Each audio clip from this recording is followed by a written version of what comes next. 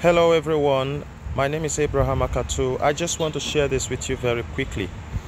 Every deposit of divine capacity in you is meant to answer to a human necessity. God does not give you a capacity for the pageantry of it. It is not for show and parade. It is to answer to a definite and a specific human necessity in the lives of people.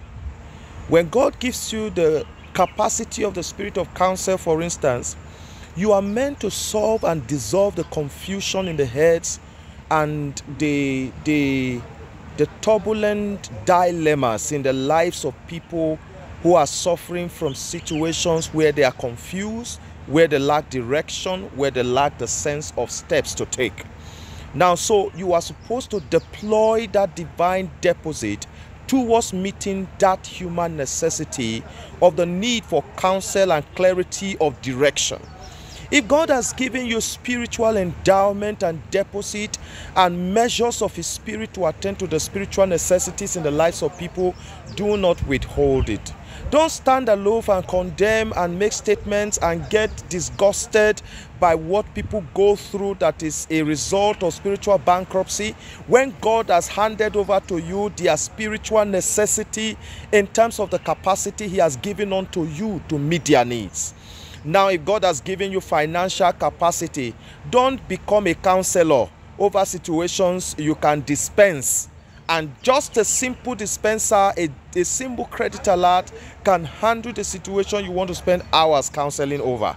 Now, when people are going through diverse situations, it is not for any of us to draw lines and say, no, my situation, my own deposit, what I am meant to do in the lives of people is strictly spiritual.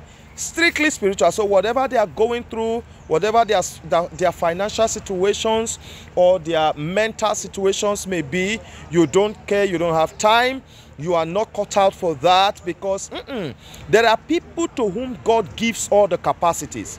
God can give you the spirit of counsel and at the same time give you the spirit of knowledge, give you the spirituality adequate for mentoring, for discipling, for tutoring, for raising lives.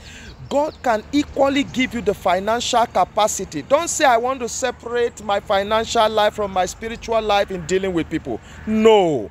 Every capacity God has given you is meant to answer to every necessity in the midst of men God gives you the opportunity of interaction with.